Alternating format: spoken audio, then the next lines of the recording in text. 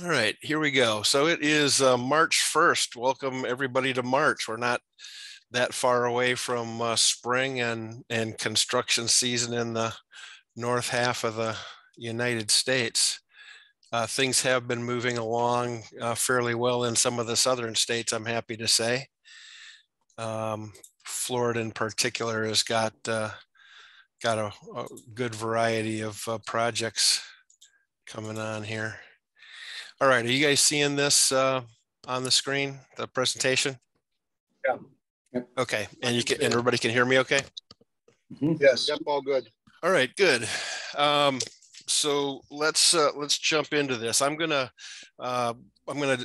just kind of go through a few things up front before we jump into the concrete masonry etch specifically, because we've had some exciting stuff with Alchemco. Some of you guys heard it on the Monday meeting that we had earlier this week. If not, you'll hear it. You'll hear it here. But this is the product we're talking about today, the ACR Concrete and Masonry Etch. Alchemco is diversifying a little bit. We have now moved into two divisions, Alchemco, which is our North American division, Canada, Mexico, and the US, and then Alchemco International, which is the rest of the globe. I can't remember how many extra countries we're in right now. I think about 20 or so, and continuing to grow. And we do some things substantially different in different parts of the world. There are actually some materials that are available in other markets globally that are not available. So that's one of the reasons why we decided to internally make it into a couple of different divisions. The segments that we're working on this year, and most of these are carryovers, but this is just a focus, and just to give you guys again a broader idea of where we play. So stadiums are an important focus for us. Airports, certainly. Highway bridges, we did a really nice job in the last couple of years on the bridges, and we're continuing to move forward with that. Parking structures, of course, is a mainstay for us. Vertical applications is going to be a new focus for us as well, with the addition of the Techcrete 2500 systems for masonry and CMU block. And then, of course, the water tanks and water treatment plants and things. So diverse waterproofing overview. We're going to be staying with the 5 brands that we have now. So as we switch into these different divisions, the global division will also have these same brands. Again, they may just have some different products within the brands.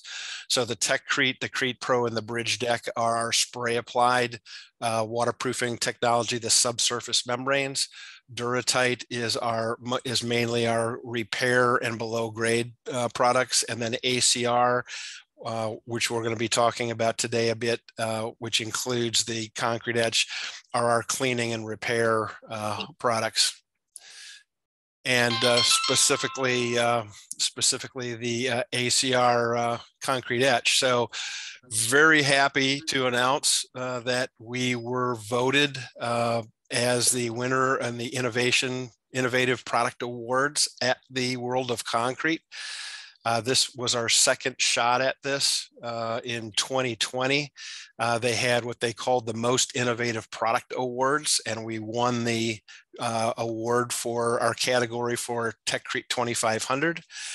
This year we won it for the concrete etch, and we also won it for the Bridge Deck waterproofing agent, which is our highway division products. And the cool thing about it is they have two different voting methods. One is the industry, so the attendees, 50, 60,000 attendees vote. Another category, another way of doing it is they have a board of experts that also vote. So for any particular material category, you can have two winners, one that's voted by the industry and one that's voted by the board of experts. And they're generally different. In the case of the etch, we were voted by the attendees, the 50,000 plus attendees. with the bridge deck, we were voted by the attendees, and we were also voted by the board of experts as the most innovative product. So really, really excited about both of those things happening. So let's jump into the concrete etch a little bit. I would say that here's a quick video of the application. Simple, fast, easy, and safe. Really, which is a nice combination, right? Particularly the safe. We're going to go into this a little bit more as we get through this presentation, but we're competing here with other etch products, which are acid-based, hydrochloric acid, muriatic acid for etching the surface of the concrete. And that is nasty, nasty stuff to work with. It's nasty for the guys to work with. There's just a whole bunch of things that make it an unpleasant process. This takes most of those out of play. And we think that's going to be the biggest reason why people are going to want to use this. And we see it being much broader than just prepping the surface for waterproofing projects, right? This is going to be flooring contractors, general contractors, manufacturing plants, et cetera, any place that needs to be taking care of their concrete because they're going to be doing something with it. So as I said, safe and extremely easy to use. It's very effective. It's a fast application and relatively fast drying. So it's not a big, long, dragged out process. It's cost effective. It is about 250 square feet a gallon average coverage rate. So you're going to end up with good coverage there.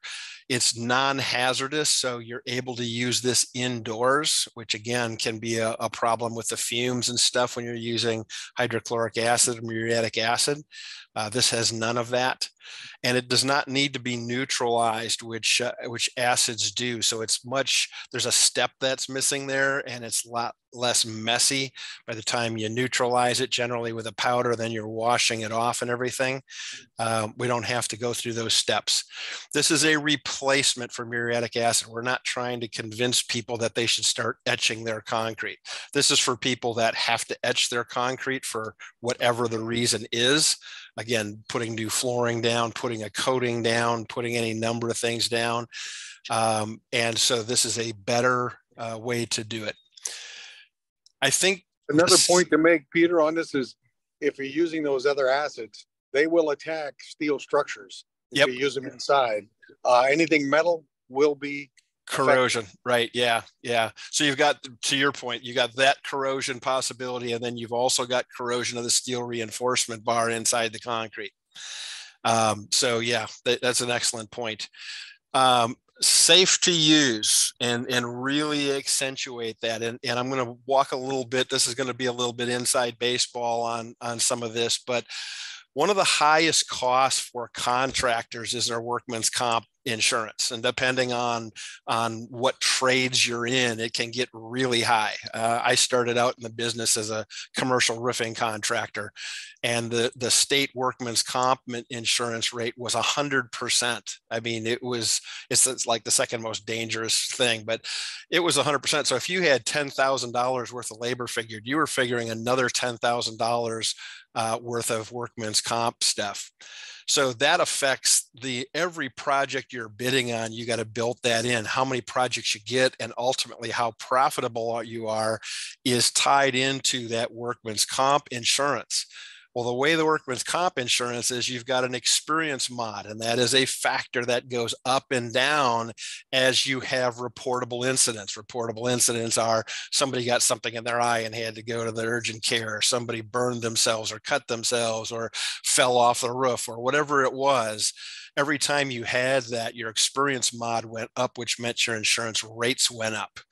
And if you could limit the number of those over time, you could make those rates go down. You could control it a little bit. It took a while to do it.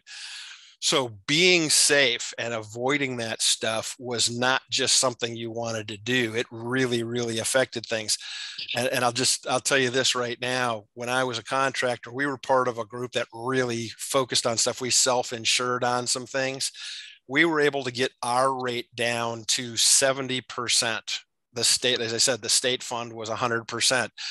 What that meant is if I threw $100,000 worth of labor on a project and had $100,000 worth of workman's comp I had to throw on there, in my case, because I was a 70% experience mod, I only had to throw $70,000 on top of that. That meant that if everything else was the same on my bid, I was going to be $30,000 less expensive than my competitor, which meant I'm going to get the job, or I built more in and I made more profit on the job. So this is a real thing for contractors. In addition to the bidding side and just the cost side, it's the productivity, right? If you're on a job and somebody has to leave the job site to go to the hospital, the emergency room, the urgent care, it's impacting that crew's productivity for the day. Say you got a 5-man crew, somebody's got to go to the urgent care. Now you got a 4-man crew. And depending on what it is, you probably have another guy drive him there. So now you're down to a 3-man crew for the day. You're losing money, you're losing productivity. And if that guy's then out for a week or 2 weeks or 3 weeks or whatever the case is, now you're stealing people off of other crews and they're running shorthanded and it's just a mess. So the safety factor is a big deal. And if you've got contractors that do etching as part of their business, they're going to be very attracted to this as an option. Also, when it comes to experience mod, Peter, and a lot of people don't know this, if you have a mod and it has any number to the left of the decimal point, it has to be point something. You're prohibited to bid on thousands of jobs. Yep. They don't want you. Yep. That's another good point. It really is. It's also to an extent foolproof, if you will, right? You can't apply too much product. This is not like an acid where if you don't neutralize it effectively, you put too much, it just keeps eating the concrete and eating the concrete. You see the white bubbling there? That is the etch actively engaging the concrete surface. And you see the rest of this where it's not white. That's because it has already done the etching and it is done. We're talking about less than a minute, probably 20, 30 seconds in most cases. And it is then inert. The etching has occurred and all you're doing is waiting for that to dry. It's going to etch the surface, maybe like, I don't know, a 64th of an inch. It's not going to be a lot. And you're going to have a powder there left. You can wash that powder away. You can vacuum it up. You can broom it up, right? So there's no neutralizing step. And it's very simple and easy and fast to deal with. But again, there have been contractors, plenty of them, that have ruined concrete surfaces because their guys didn't neutralize it properly or they put too much on and it just kept eating into the concrete farther and farther. So this is, again, foolproof, if you will, from that standpoint. You literally can't put too much on. It won't affect it. So this product contains no natural acid. This is 100% synthetic acid, and that's why we don't have a neutralization step that's needed. So you're saving time, you're saving effort, you're saving mess because you're using this product. It's very effective as a descaling product, removing calcium and buildup of efflorescence on surfaces. That's how this actually very first got started. It's an effective salt remover on a wide range of surfaces. It removes accidental splashes of cement during construction processes when it splashes up onto things. And here's an example. This was a residential deck that got poured, and you can just see where it kind of splashed up onto the gutter and onto the siding. This is afterwards, right? It used a little etch on there. It broke everything down and removed it. Now, I don't want to make this sound like this is a cleaner. This is not a cleaner. This is something that reacts with cement and concrete. It just happened to be that in this case, the cement was what splashed up on the surface. Okay, the extreme hydrogen load-in gives this product the extra punch it needs to dissolve. Go ahead. It's in the chat. Tim asked.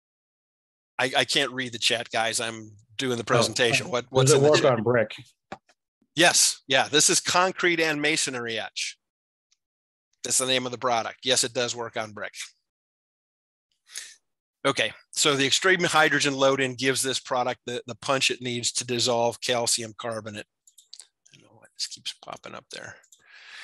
Okay, it's ideal for use in detailed or architectural etching. Because it's non-fuming, it can be used indoors, which is a problem for hydrochloric and muriatic acid. And just so you know, hydrochloric and muriatic acid are kind of interchangeable terms for the same thing. Oops, sorry about that. So just using that on a small area with just a pump sprayer here. It's an easy application. Like I said, about 250 square feet per square foot of coverage, per gallon of coverage. And you don't need a lot of special safety gear. We always recommend safety glasses and gloves, but you don't have to gear up for this. There's nothing in it that's going to be harmful to you. Some of the performance characteristics: it's non-corrosive, it's non-fuming, it's 100% biodegradable, it etches concrete, it's both OSHA and EPA compliant, 100% synthetic acid, it's not regulated at all by the DOT, it removes rust, it's safe on glass and metal, it's safe on skin. I mean, if you poured this on your hands are going to get a little sticky. That's about the extent of it. So some of the classifications and approvals, we've got these in case, you know, the engineers and stuff want to say it, but again, 100% biodegradable, all the different initials. It's not regulated by them. It's not regulated to get it up into Canada. It meets these qualifications. It meets California Prop 65. The FDA recognizes it as safe. The USDA, it's got these authorizations. As you get into the HMIS classification, you've probably seen some of this before, which is the hazardous materials identification systems. Blue is health hazards, right? And it goes from normal material, which is 0, up to extreme danger, which is 3, or deadly, which is 4. Fire hazard is red, and it gives you the different combustion levels. Specific hazard is white, and then reactivity is yellow, and that goes from being 0, which is stable, up to 3, which can detonate if it's in shock or in heat, or 4, it just may detonate on itself. So this is what this shows. We're 000. We're absolutely not a factor on the hazardous side at all. This is as good of a score as you can get. We're also NSF approved, which is the National Sanitation Foundation. So let's talk a little bit real quick about the bad stuff, right? Here's what you're kind of competing against: hydrochloric acid, urea, sulfuric and sulfamic acids, glycolic and gluconic acid, and phosphoric, right? Just to give you an idea on the right, the corrosion rate we were talking about, whether it's metal that it gets, you know, splashed on that's nearby if you're using it in a manufacturing plant or something, or even corroding the steel reinforcement in the concrete. The readings on the right are mils per year of corrosion that build up. As you can see, concrete masonry etch is 0.17 mils per year. Hydrochloric acid is 609, 802, 520, 402, and 173, right? Order of magnitude worse. We just don't affect from a corrosion standpoint.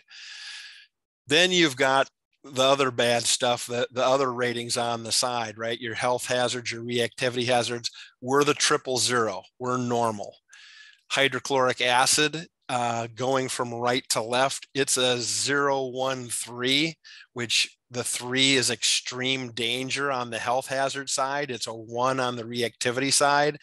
And then going to the left, you've got, is this going to burn you if it gets on your skin? Is it poisonous, which is the skull and crossbones? Is it a fire hazard? And then is it just hazardous to human beings? So hydrochloric acid is all of those and an extreme danger. Urea HCl is also extreme danger on the health hazard side and has all of the other bad issues.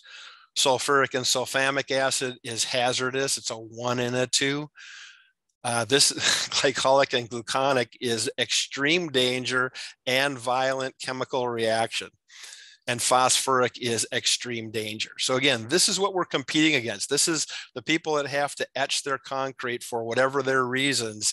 This is what they have for options right now, at least options that work. I'm sure there are some green options out there that, you know, do an all right job, but if you want something that's really going to be substantial, this is what most of them are dealing with.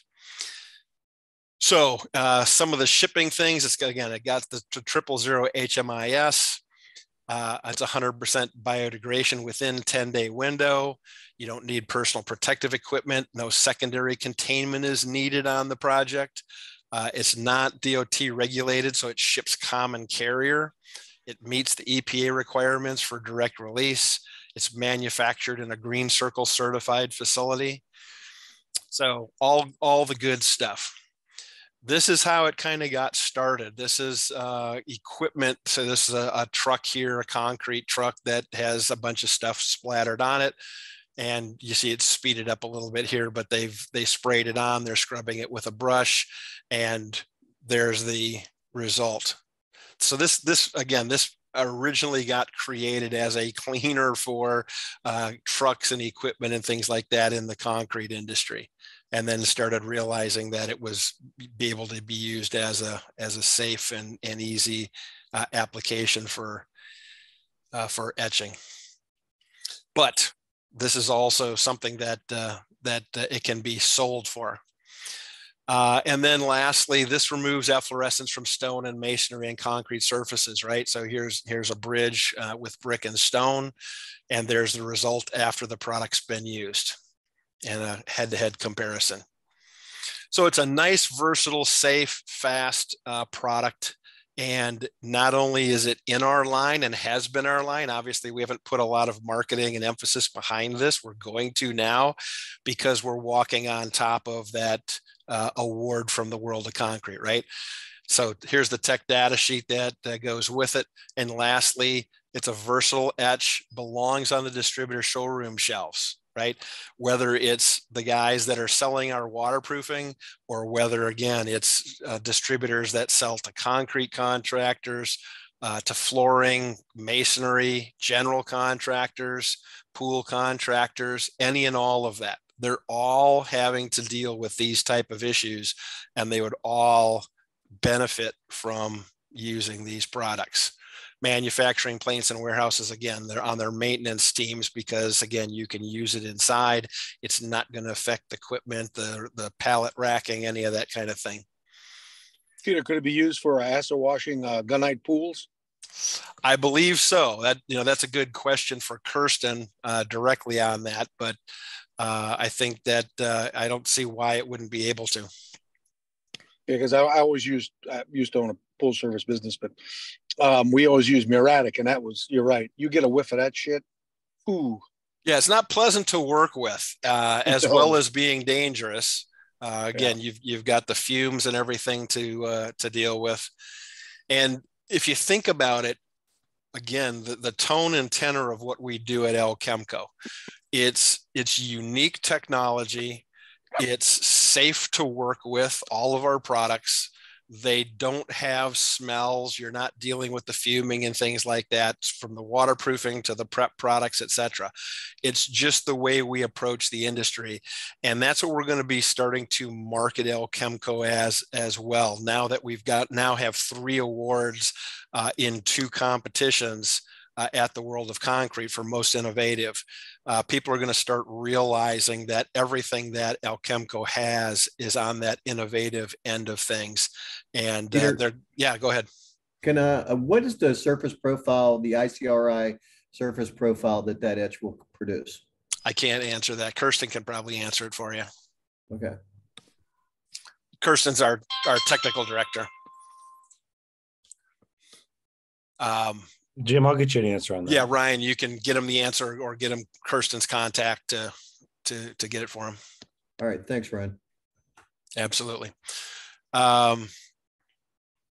So is it safe for ceramic glaze now that I'm out of the presentation mode for aluminum, glass, skin, etc.? So the answer is yes. It is safe. Other questions or other thoughts? I mean, again, we've had this product in the line now the entire time, but we haven't really educated you guys about it. We haven't really put a lot of marketing effort behind it, but that's changing now. So Peter, one other question. I'm not trying to manipulate all your time here or anything. Yeah, no, go ahead. That's what we're doing this. If you use multiple applications, does it produce a deeper etch? Yes. And in some cases, you're going to need to do multiple applications. Okay. So I know the reaction time is really quick. Yep. So yeah. What is the reapply time? Do you know? I do not. I've not been told that there is a waiting period for it. Based on them cleaning the equipment there, I don't think there is a waiting time. Okay. You spray it, get rid of it, and spray it again. Okay. All right. Thank you. Yep. So the basic difference in the cleaner and the etch, the cleaner, degrease, that type of thing, oils. Yeah, our cleaner is designed to be used with pressure washing, right? It's just a general organic detergent, if you will.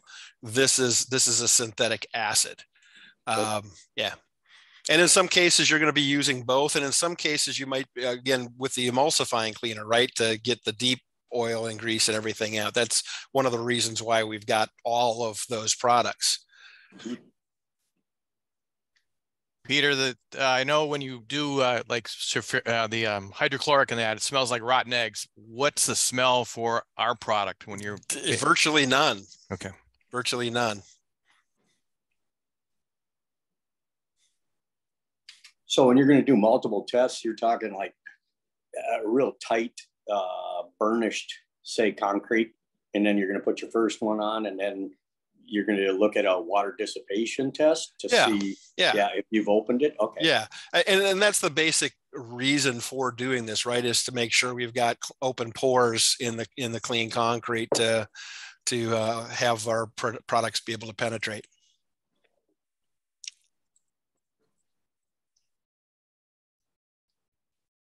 What other questions? Okay. No other questions. I appreciate your guys' time, and please get behind this. This is a door opener. The thing I love about our products is they're all so unique that once you get people using them and they like using them, the natural question is, what else do you guys have? Right? I mean, when you find a manufacturer that has something that works, you kind of go, okay, can you help me with this? Can you help me with this? It's just, I think, a really good lead in to a whole wide range of opportunities. So with that, I'm going to sign off on this. Thanks again, everybody, and good luck with this. Thanks, Pete. Thank you, Peter. You bet.